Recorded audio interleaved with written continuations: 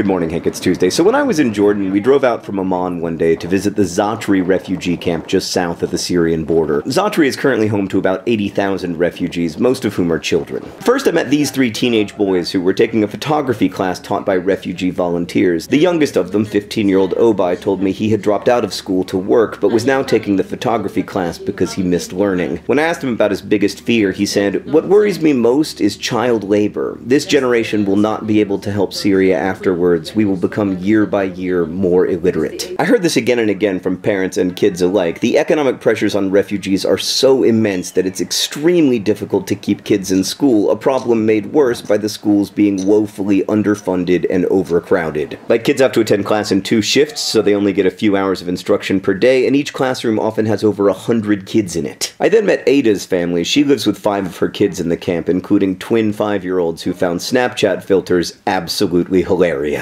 When I asked Ada why she came to Jordan, she said very matter-of-factly, "I want you to picture yourself sitting in your home and an explosive barrel falls on top of your roof, and after the fog is gone, you check your kids to see if they are alive, and you find pieces of flesh lying in your house, and you have to check to see if they are from your family." Of course, I can't picture that. Not really. I mean, I can try to imagine the horrors of war or the trauma of dislocation, but I don't really know what it's like to be a 13-year-old whose house gets bombed. I don't know what it's like to end up living in a single room with my mother and 4 of my siblings, attending overcrowded schools with a totally unfamiliar curriculum until dropping out to earn $3 a day. You can't imagine those things, but still, I think we need to know that they are real and that this is happening. But it's not all that's happening, because Zaatari is also teeming with vibrance and life. In the main marketplace, you can buy TVs and solar phone chargers, you can rent a wedding dress and get your bicycles and shoes fixed, there's a pizza restaurant that delivers, and the pizza is phenomenally good, like better than any delivered pizza in Indianapolis. People are complex, and their lives are complex, and again I heard from refugees that among their biggest challenges is feeling dehumanized, feeling distrusted and disbelieved, and like much of the world sees them simply as objects to be pitied or feared. Later that day, I visited with a family whose 18-year-old daughter was about to begin university. Her father, Musa Muhammad, was immensely proud of his daughter's achievements. He told me that in Syria they'd lived in a 2-story house, they'd had a car, now they had only the hope of their children's education. And when I asked him what he would say to people in the US and Europe, he answered,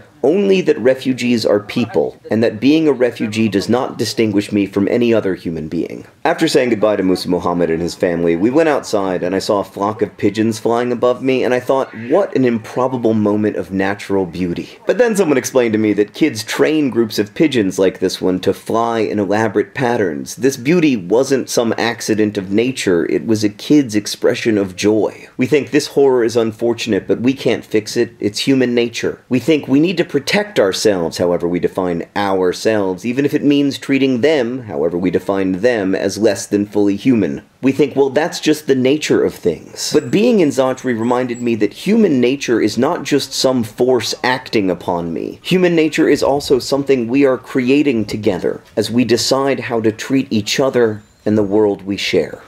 Hank, I'll see you on Friday.